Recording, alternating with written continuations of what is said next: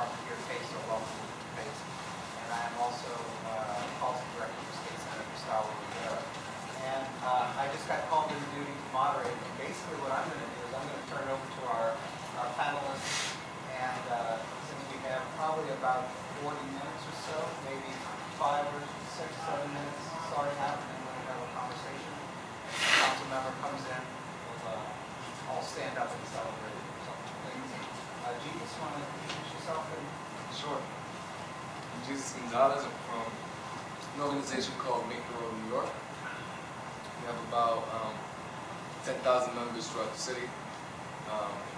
Bushwick, Brooklyn, Queens, Roosevelt, Jackson Heights, Queens, Port Richmond, Long Island, Staten Island, and centralized in Long Island. And so this is definitely an issue that we can't ignore.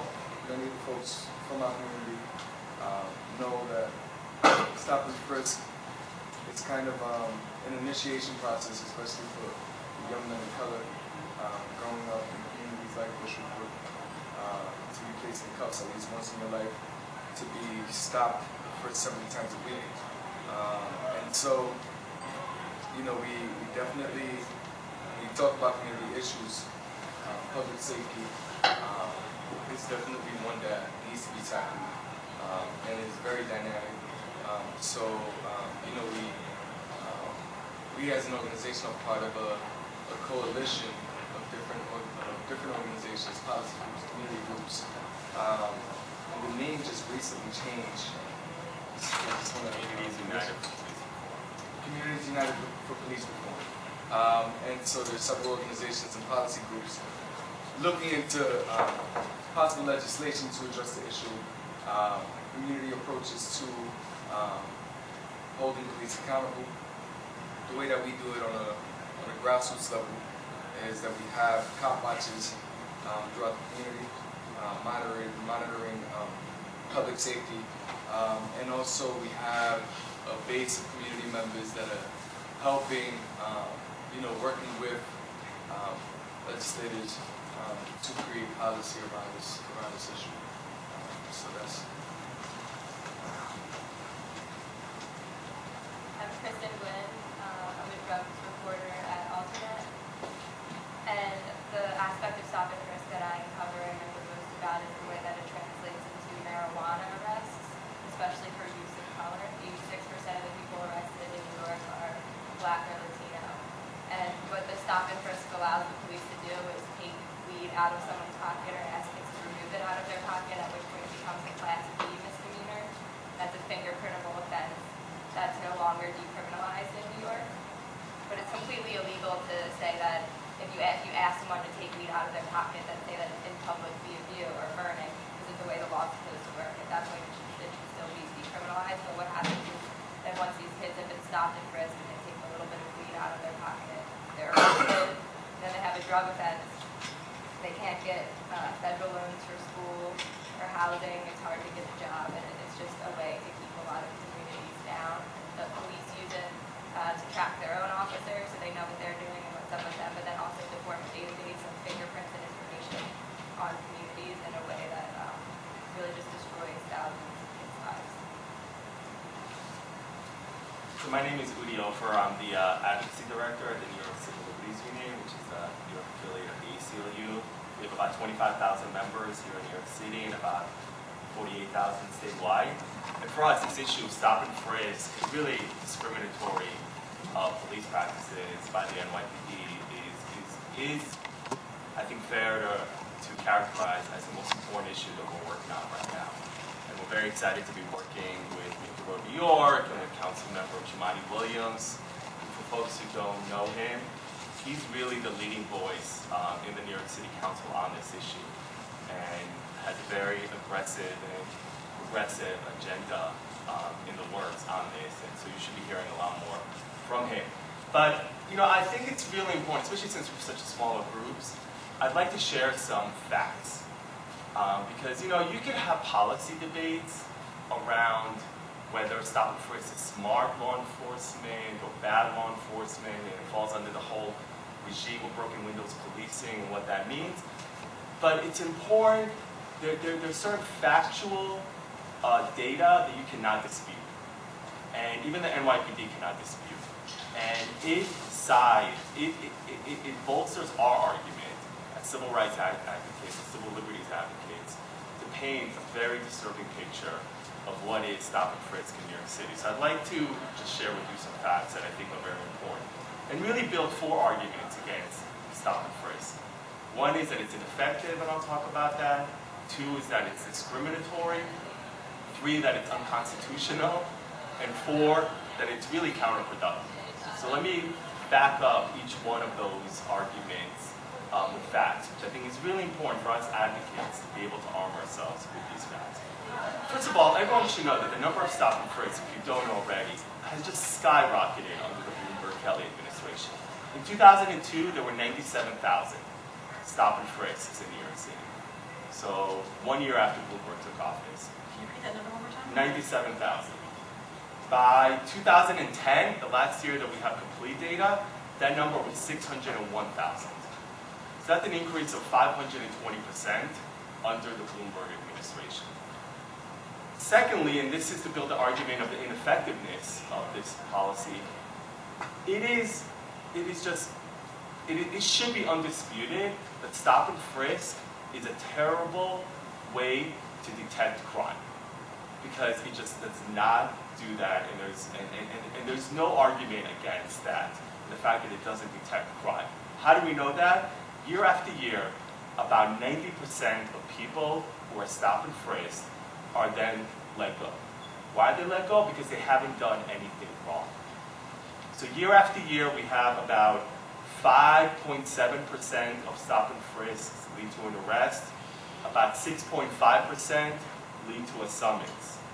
About 1.3% of all stop and frisks actually lead to a seizure of weapons.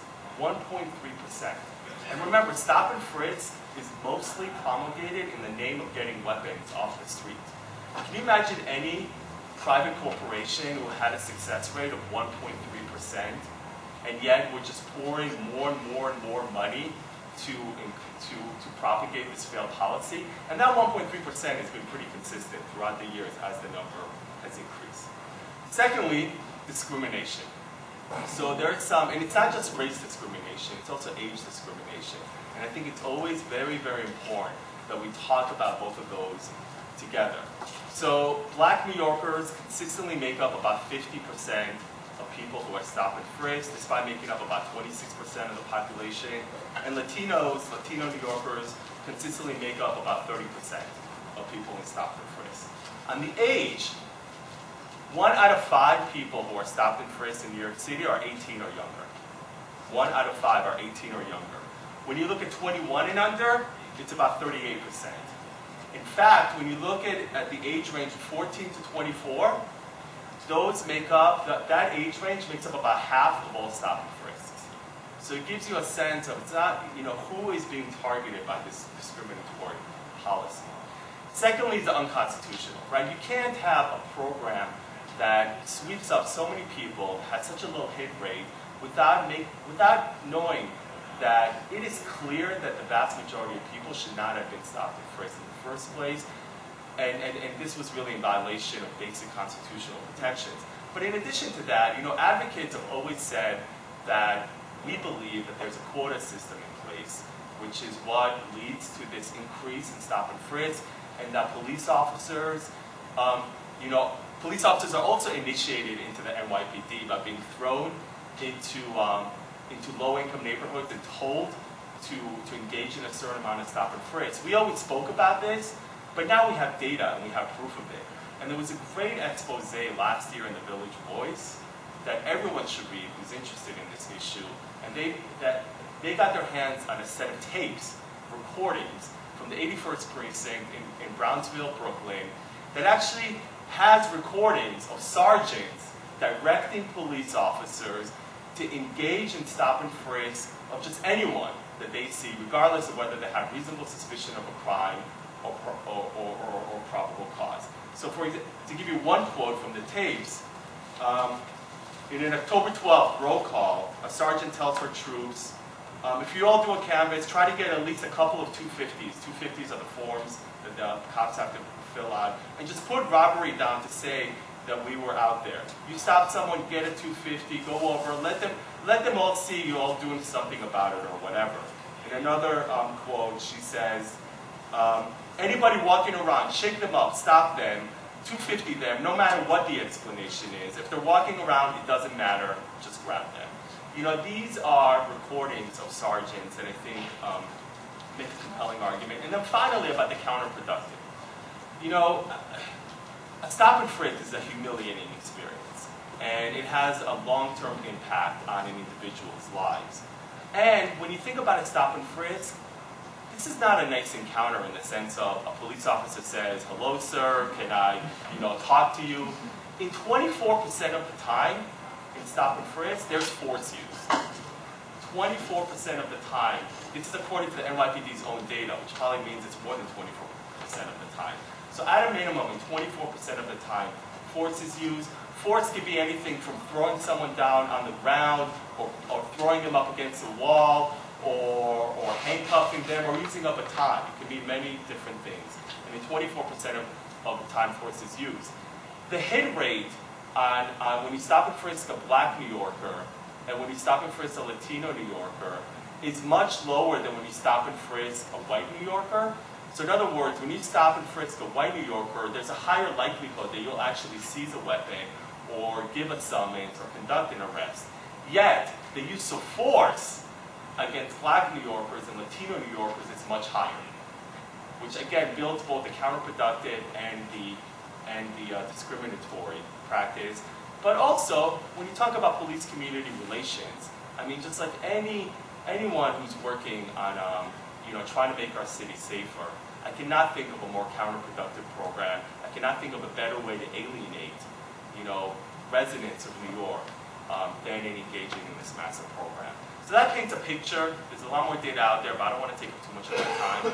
We have, we have a very aggressive legislative agenda that I'll be more than happy to talk about. It's basically, we want to improve the profiling law in New York City and actually make profiling really illegal in New York City so we're able to stop the discriminatory practice. We also want to, change the basic police-civilian interactions to make sure that there are greater protections for individual New Yorkers when they come in contact with a police officer. And we want to create greater oversight and accountability. And Jumaane is our main sponsor in the City Council on these issues. With that, Councilman? Well, Udi kind of just did the whole panel with it. Well, my name is Jumaane Williams, Councilman of Brooklyn. I don't know whose camera it is, but that's a great camera setup. I've never seen that. I represent 45th District in Brooklyn, New York, which is these flatbush parts of Midway and Canarsie. I'm not sure how much I'm supposed to say or not say, but obviously stop and frisk is a huge problem. I think Udi said a good portion of why it is, and it's great to have data backed up.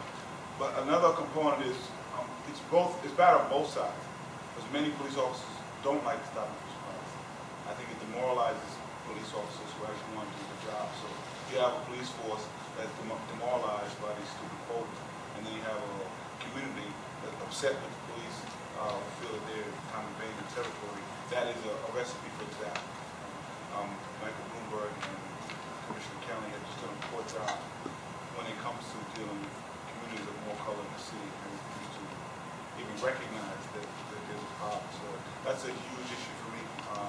Closely, I live in New York City. Most of you know I had to deal with my own issue on Labor Day, which wasn't the first time I had to deal with that issue. I'm 35. I grew up black in Brooklyn, so I've been 6 foot the locks for a long time, so it hasn't always been pleasant. But there's also been a lot of good police officers I've bumped into, and I've always tried to make sure we say that. That's not usually what the media picks up, but I generally try to say that. But it's part of a larger problem, a larger culture that's in the police department that needs to be rooted out. But we can't even get there until there's an acknowledgement of the problem. If you have these numbers, and it's still, I mean, I had the commissioner tell me at a hearing that they don't stop people on the basis of race. which is just, you're just lying. The data, everything shows that that's what you do. And then the excuse is, well, we do what we do because most of the crime is committed in those communities, which is most of the violent crime, which is backed by statistics. But before I get to that, you can't have it both ways. You're either doing it or you're not doing it. You can't say that you're not stopping people on a racist rate and then say you're stopping them because most of the crime is there. And so I always have a few issues with that. There is the high rates of violent crime there. But we always focus on the gun crime. We never focus on why the crime is happening to begin with, which always frustrates me. We go straight to the symptoms as opposed to the cause. But the fact of the matter is, the stop and frisk haven't brought the shootings down. So shootings with more color are actually going up while the stop and frisk is going on. Programs like the gun buyback get way more guns off the street than stop and frisk. So it's the way to. So I'm actually question and frisk is a tool that I think the police department should have. It's just being abused in communities that look like mine and would never be tolerated anywhere else. I mean, when they went into the Italian neighborhoods to split up the mob, they would have never used a tactic like this. It wouldn't have been acceptable, but for some reason it's acceptable in black and Latino communities when there's no basis for it, there's no data that backs it up. I think Udi mentioned it, but when you stop black and Latinos and whites, it's roughly the same arrest. I know it's slightly higher for white, like I said, but it's roughly the same, which says to me it's just a matter of how many people you stop, not the color of the person that you stop. But they refuse to accept that, even acknowledge that. And then, just on a grander scale, I asked, why don't we have a stop and peep program for people coming out of Wall Street? Because if we had that, perhaps we could have stopped some of the global economic problems that we had. And usually I get that laugh. It's funny, but I think it's serious. If we did, let's just stop people looking at briefcases. They're the reason that some of the lower level crimes that happened to begin with. And then I was told, it's a federal problem. But so was terrorism.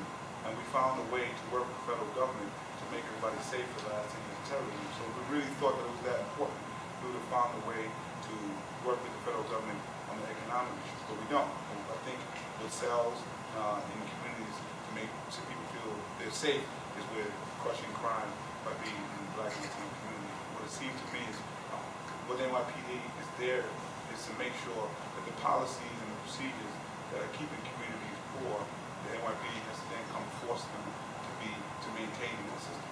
And that's a really disturbing thing. We have about 30 minutes, so let's just open it up. And please identify yourself. Yeah. My name's Steve Coolish. I work with the Real Rent Reform Campaign. But I'm a recently retired city lawyer for New York. Some of the cases I had involved defending police. One, I'd asked the panel to comment on this because I didn't have a good answer to it. I was representing a cop, black cop in the Bronx, who on a motor vehicle accident, so it wasn't a excessive force case. And I became friendly with him talking about these issues. And he said, they definitely is profiling, but he said, think about this for a minute. If the very fact that some of the gangbangers, I guess, know that they could be stopped unfairly by the police, makes some of them leave their guns at home. I didn't know how to answer on that. That's BS. That's just not what happened.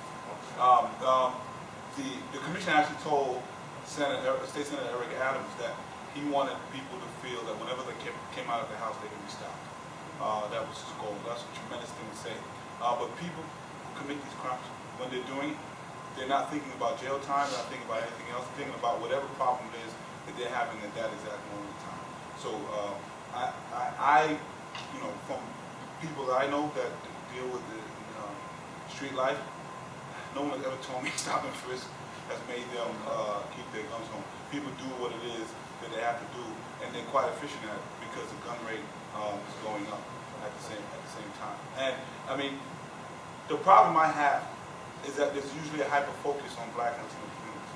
So if this was happening in other places, like if we had an Amber Alert or something like that, or something that quote unquote, white crimes or mass murder or something like that, if we went into those communities and did the same thing, probably a different conversation. But it only happens in Black and Latino community.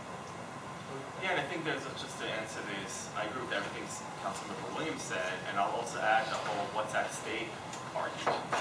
And this is really, you're talking about basic constitutional rights. I mean, in my mind, if the Tea Party did really care about constitutional values, this will be the #1 issue that they worked on. Because you have hundreds of thousands of people whose basic right to privacy is being violated on a daily basis. And the right to privacy is one of the most cherished rights that we have in the United States. The right to be free from government intrusion. Yet I think the public has become accustomed, wrongfully so, to be much more comfortable with violation of privacy rights in communities of color. And I agree 100% with Councilmember Williams.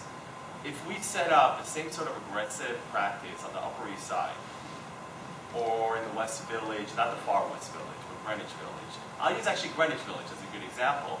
I guarantee you that we would have a much higher success rate in terms of finding marijuana on individuals. If we stopped and frisked everyone walking around Washington Square Park, we would have a very high, much higher success rate in finding marijuana. And we're talking about personal possession of marijuana, which was decriminalized in New York State in the 1970s. Yet we're not doing that. Why are we not doing that? Because the public would never allow it to happen. Yet I really think that's what's, actually I know that's what's happening in communities of color in New York City, many communities that Councilmember Williams represents. And even if for the sake of argument we would say, which I don't believe, it is an efficient use of money, which I don't believe it is, but even if that was true, it is still a massive violation of people's constitutional rights that we should find unacceptable. By the way, the stats, I know. Yeah, I know. The stats show that people who use marijuana most in that age range are white young people, not Black and Latino, but they're just not, for whatever reason, stopped. Also, just to, if you look at the stats, if you go to our community, it's the obvious reality that, grandmothers are scared to send their grandchild to the store, especially if he's a young Black Latino male under 25, because they might get wrapped into violence, or they might be harassed and abused by police officers, unlawfully arrested. And so that's the reality. We can talk about all these statistics and that prove our case right that it's not an effective policy, right? But the reality is there is violence. Like there was a police officer who just got shot in the face in Cypress Hills on Tuesday. And so the immediate community response is, so yo, Jesus, you talking all that about stop and frisk. If that dude would stop and frisk, there wouldn't be a gun on him, right? So the argument is simply, it's pretty simple that it's a policy that doesn't work, right? It's targeting our communities. It's a waste of resources. And also we have to acknowledge the reality that, we talk about responding to instances, but we don't look at the root of the problem as to why these things are happening. We'll always go this way here and then we'll go here. Yes, ma'am. So I'm happy I get to ask the question. Tell us who you are, please. I'm Joy Williams, political strategist here in New York City. I have a question in terms of... On New York One Around. And on New York One. I have a question in terms of what the strategy will be, sort of maybe using the budget season when the department has to come before the council, and how, besides introducing legislation that may have helped curb some of this, sort of how the council can use the department coming before the council in budget season to maybe address this issue, and how you can maybe do it on a legislative basis overall. Well, you said a lot of things there. We have some legislation that's in. I've actually worked with Make the Road, and I can put some legislation in, try to see if we can attack it from a few different angles. A good amount of legislation is going to have to happen on the state level because they have jurisdiction. Right. When the commissioner comes before us, there's no dearth of politely asked questions on the issue. and we dig in really, really deep. But the problem is the way the charter is written, we don't have the jurisdiction we would have over the police department or the budget. So the mayor has a very big hand on what happens in the budget process, which is unfortunate. And actually, I'm working with Councilman Udi Ofer.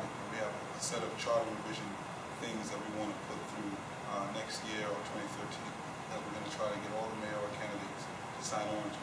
And a lot of it has to do with making the council have some balance in the budget process, which we don't have now. Sometimes we're punks. Sometimes the council, we just don't do what it is we're supposed to do. But a lot of times we can't because the final word of the budget, he tells us how much we have to spend. He tells us when. He can change it, so we'll tell us we have this much to spend, and then we fix it, and he says, actually, no, that was wrong. We have this much to slash it again. He does midterm budget mods without coming before us. And then if we pass our own budget, like we've done in Jumaane, he can just empower us and say, I'm not spending any of the money. So it's a real pain in the butt. I think we need to be more aggressive, actually. But there is a pragmatic issue of not having what powers that we want. With that said, I mean, we all the time go into what has happened in the police department. I think the biggest thing we have there is the bully pulpit we have, and to try to bring to light what's happening with some sunshine. It's hard to enforce, but that's why we have found some creative legislation to try to finagle ourselves in there. I'm sure that even if we get it passed, it's probably going to get a court on it. But I believe in Netroots, so we'll see how that goes. Did that answer the question? Can I make a comment about one of the funnest moments I ever had as an advocate in New York City, working on these issues, was at a hearing. When was the Kelly hearing? Like a month and a half ago? This was a hearing, New York One covered it, I think it was the manager, but it was a hearing that was supposed to be Kelly's victory lap. Because this was a hearing about 10 years after 9/11. Look at how great New York City is and we're all safe.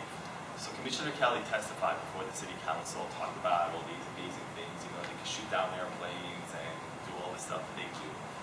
And then the moment that the questioning began from the city council members, it was almost entirely about, you know, basically bias-based policing, discriminatory policing in New York City. And that's when Councilmember Williams asked about, you know, do you target like young black men? Asked about all these policies. And you could see that for Commissioner Kelly, he had never been put in such a position. Because he's a very, you know, he's a very honorable man in the sense of he has his ego, he likes for it to be stroked, and he doesn't like to be questioned publicly. And you can tell that he was visibly agitated. And I actually think that if there is a repeat of that on a continuous basis, I actually do believe that he could have some real impact because this guy cares about his legacy. And this guy, you know, wants, you know, he's an older man, but, you know, so I don't know how many more years he has left, but he definitely wants, you know, in the public life, so he definitely is positioning himself for some higher office, whether it's on the federal level or here in New York City. And I think he's very uncomfortable in these sort of situations.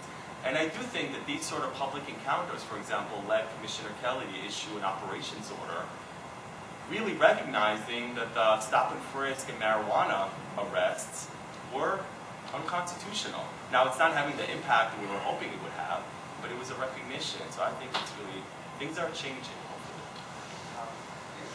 Yes, my name is Netroots, and I'm a legal aid criminal defense lawyer in Brooklyn. Before that, Steve was in the Juvenile Rights Division in Manhattan, in Brooklyn, and I was in the Juvenile Rights Division in Brooklyn. I've been a criminal for 20 years in JRD before that. The stop and frisk issue has been around for a long time, but there are two related practices that really started at what felt like a fixed point in time later. I can't reconstruct exactly when. One is the marijuana searches. Do you have anything in your pocket? Take it out, and arresting for having it out in a public place. I can't remember when that started, but it started all of a sudden, and you started seeing it all over the place. Now, I think that perhaps a misimpression is, and of course it is an atrocious practice, and it is supposed to change now, and it's probably changing to some extent, but we have had cases since then that have come in. But I think there was a wrong impression given. Certainly, it's an atrocious practice and some people's lives get hurt, but you shouldn't think that most people end up with a misdemeanor conviction on their first arrest. They don't. It would be rare for somebody to get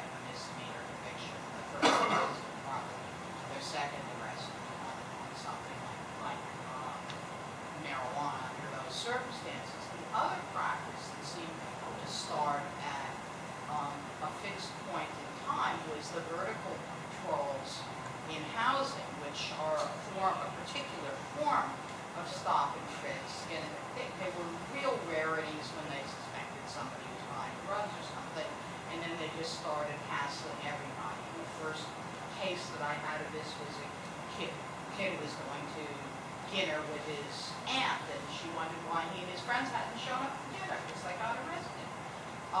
And I think for most of us in Brooklyn, this feels even worse than the street stops because it's getting people in their homes or in their relatives' homes where they have a perfect right to be.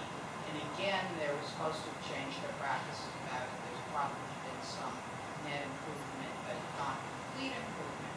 The other thing about that, maybe you've got actual statistics on this, I don't, but it's my impression that on the vertical patrol thing in housing, the arrest percentage for blacks is just overwhelming.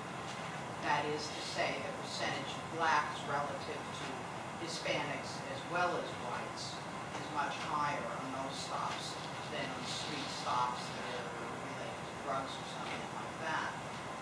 Again, I don't know it, it's just my gut.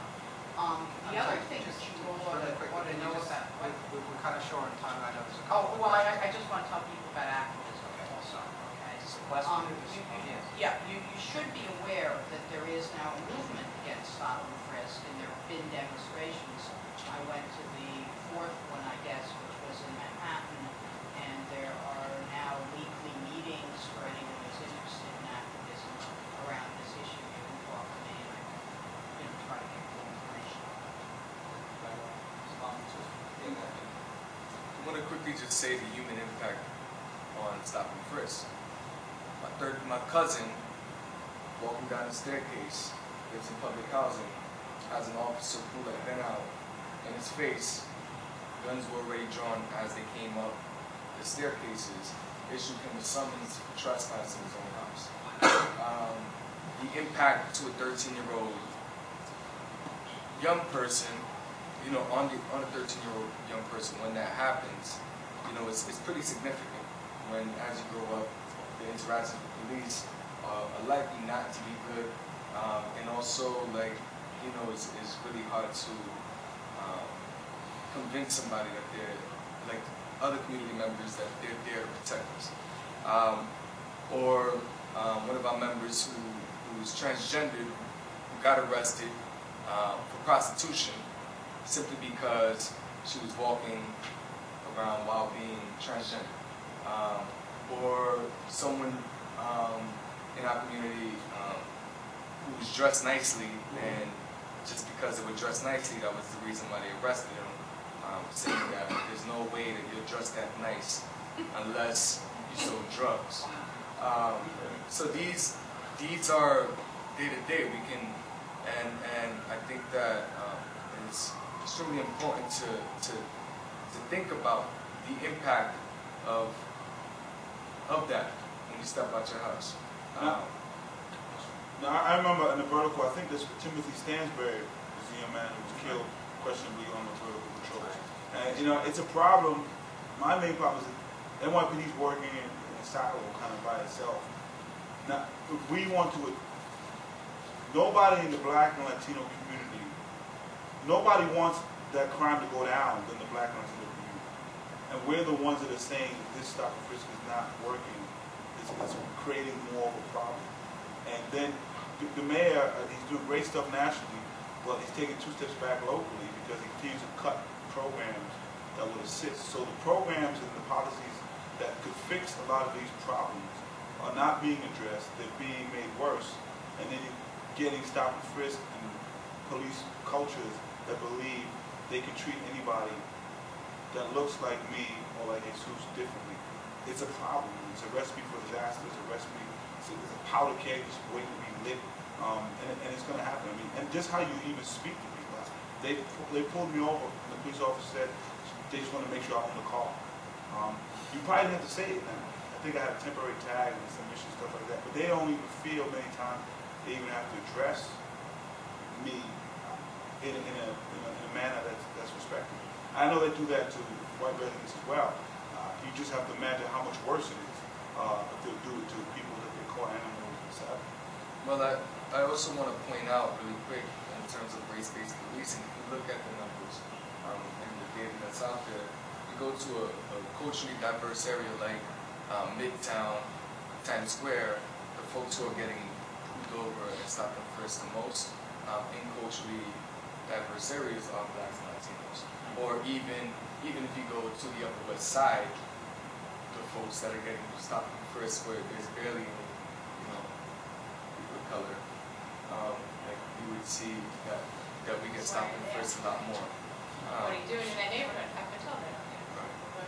So no matter where you go in the city, there's a nice map that the Times put out. You can just, you can play around with it and it'll show you different parts of the city and it'll let you know the numbers by race and also by age. And you'll just see that the numbers are there. So I see 3 hands here, so let's try to get all 3 before I'm now. Joyce Robbins. I teach sociology at Touro College. I'm also involved in stop and frisk activism. I have a lot of questions. Limiting myself to one, which is the issue of IDs. There's widespread belief that you have to carry from age 16 your ID, which as far as I know is not the law of the land. And I was wondering if you recommend to people not to carry IDs or what to say if they ask you for your ID. What's the story with it? I don't know if that's the law of the land. I recommend people bring IDs. And when I was young, my mother gave me a book called The Little Black Book by Carol Taylor. It's unfortunate that she had to do that because your mom probably didn't have to give that to you. But my mom had to give it to me, and I plan to do it to my kids. And I've always been taught you should be answering things like your name and address, things of that nature. I don't think the lawyers here, but I don't necessarily have to answer much more than that. But I always encourage people to respond favorably to the police or what it is they ask. What about actually physically carrying an ID? I never was told that I have to carry an ID. I never even had an ID. I didn't even I don't know that. if it's I know legally what happens, supposed to be. but I'm saying for people who are, for my students, for example. Yeah, right. Please carry ID. Right. That's what I say.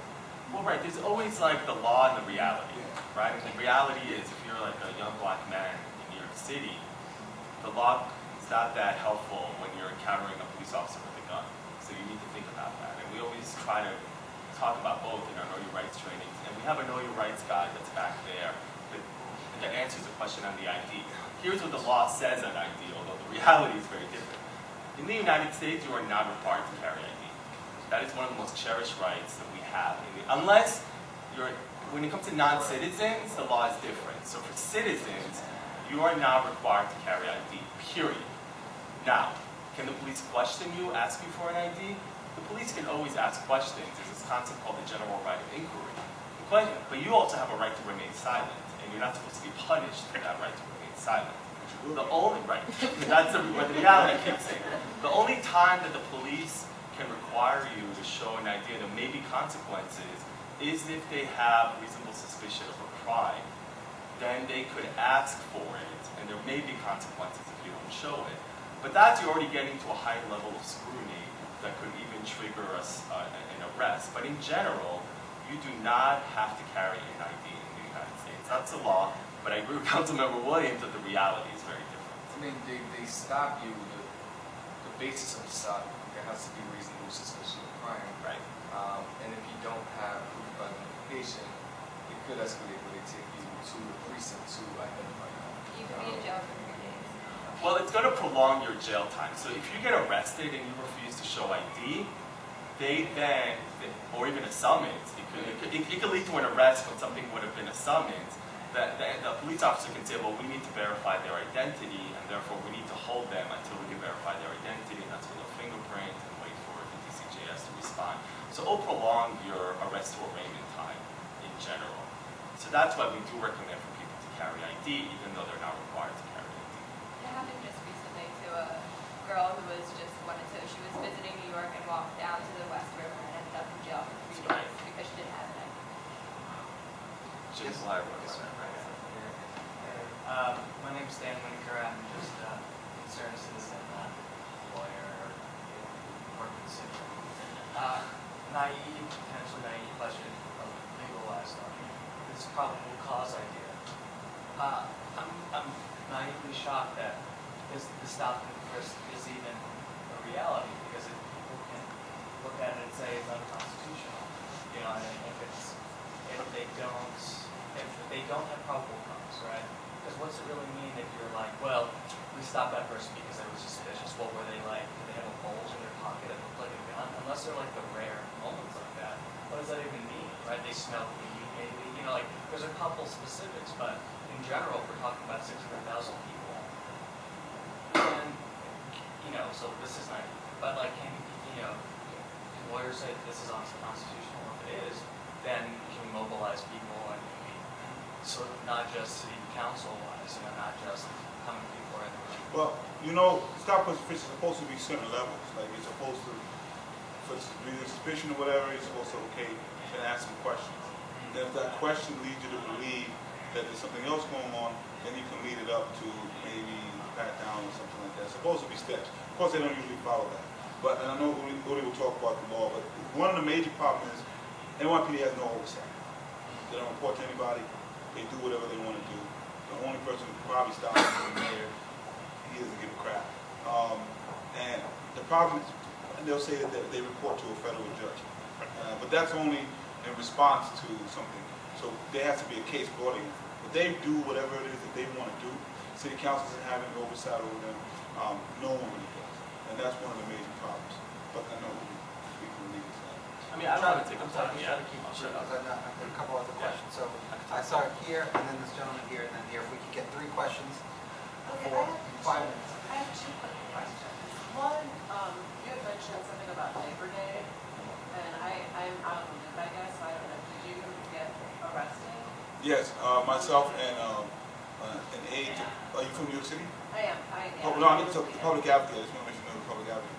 But myself and his aide were Kirsten John Ford, actually really good friends. We're coming out of Labor Day, and we finished the parade. We were going back to an event where the police called it a frozen zone, but it really wasn't. It's just a barricade for the guests and let the fish to go back. So we got permission to go in there, and as we were walking back, basically it was a confrontation, and we got arrested. They actually arrested you. They arrested. Kirsten was thrown to the ground. Video. We were both arrested. And I had my council pin, I had a badge, and I had a big ribbon that said "Kirsten." But it is human killing.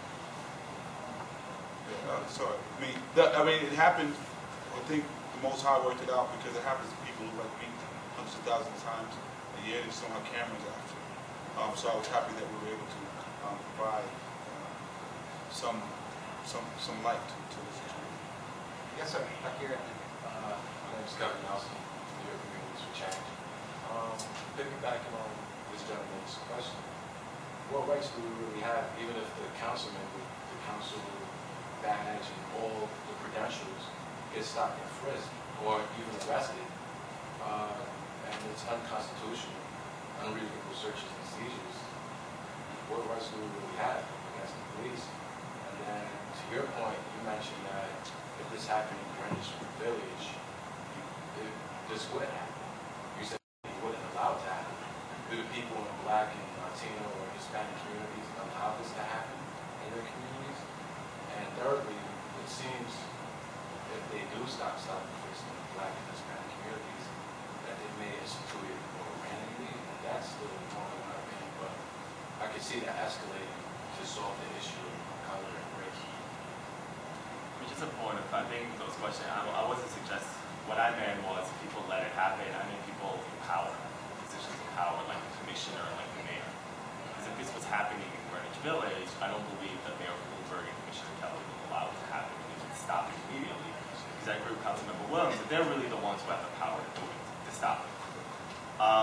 In terms of building a movement, I 100% agree that that's the only way this issue will ever be resolved. Legislation is a part of building a movement. Legislation is not the goal. We can get good law passed, and I believe that we can. It's going to be an uphill battle.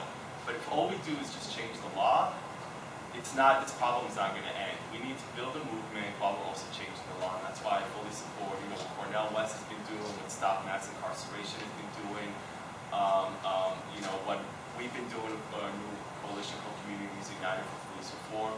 The movement is being built.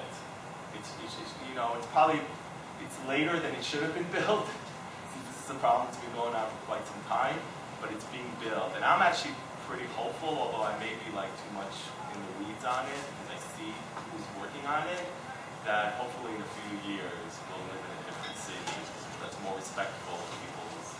Do you have any recourse? So there's finally a federal judge has allowed one of the cases in stop and frisk to go forward. So hopefully there's reason to believe something good will come out of that. It's the first time. But you have to amass so much resources to take those courses of action when these guys who did a great job of keeping it safe for 10 years but won't spend any resources into fixing these problems. I mean, if they care just a little bit, it can be fixed so much quicker. And to me, one of the major problems is to get them to recognize that there is even a problem. And I put the switch in my head when I became council member or when I was working in the community groups. Because growing up, my view of the police was obviously much different, just from the interaction that I experienced. So I try to view them as a community partner. And it gets harder and harder with these cases. It becomes harder for me to go to my community and say, we can trust the police department to be on our side. So I think hopefully people like me stepping out and saying that it's getting harder to do this. My colleagues saying it's getting harder to do this. And the stuff they're talking about building and moving and coming together. Hopefully will apply the pressure to these two guys who shouldn't be there as far as I'm concerned if they can't fix this problem. But to do it, because the other way that you're talking about we should do it, it's just a longer time and so much resources that can be spent doing it. And I think it's really important for us to really just, especially in our communities, just let folks know that it's not working. It's a policy that doesn't work. You know, folks, it's just like, you know, if I go to a senior center right now, during lunchtime, and say, well, if you ain't doing nothing wrong, you ain't got nothing to worry about. And that is pretty general, right? That's a general statement, right? But what I'm saying is that if we can make the argument that it's a policy that's not working, it's not efficient, it's not addressing the issue of violence in our community, which all those things are true, just as true as the reality of violence in our community, then we can start building from it, right? Because I know, and then also what Jumaane was saying is, Councilman Jumaane was saying is that, you know, there's folks, you know, if we go in our neighborhood, many people who know an officer, many people who's related to an officer, and so anytime we criticize the way how, you know, the institution is working, right, it can immediately be perceived as anti-police. So really, when we address the issue is that we don't want our family members to have to stop and frisk people for no reason and have to meet these quotas and work in a, you know, we want a dignified workplace for officers too. So it's just like it's two ways, right? We want safety in our community, but we want respect for policing, and we also don't want police officers to have to follow, you know, these unofficial quotas in our community, because it's not addressing the issue and it actually doesn't work. It doesn't work. And I think that's what we, I know, as Make the Road, our approach to dealing with the issue right now, because if not, we could lose folks. We'll lose people in our community. We won't really be able to get it done because it'll just be perceived as anti-police. And I think that that's like a good foundation to build on the larger issues in our community around public safety. Whether it be like starting cop watch, monitoring police behavior in the community, or having, you know, your rights bureaus in the community, or having, you know, community design trainings for officers, whether that's culturally relevant. All of that can be built from that foundation. Kind of a summing up question. You talked about how Kelly cares about his reputation. He might be looking for higher office. Bloomberg has really tried to position himself as non-discriminatory, spoken about Part 51 and other things. Who do you think is a better target, and which of the two do you think would be more likely to ultimately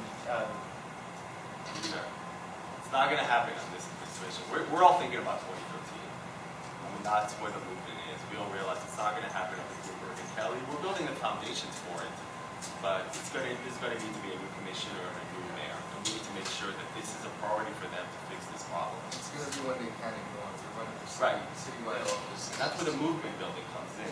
We have to make sure that they do it. So one, just to pick up on some of the things you were saying, it's a false dichotomy they always try to box people in.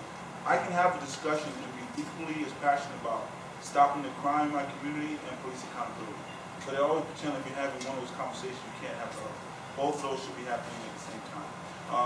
It's probably going to have to happen with another mayor, another commissioner, but I am hopeful that it doesn't happen. So I'm hoping the movement can get strong enough to affect one of them.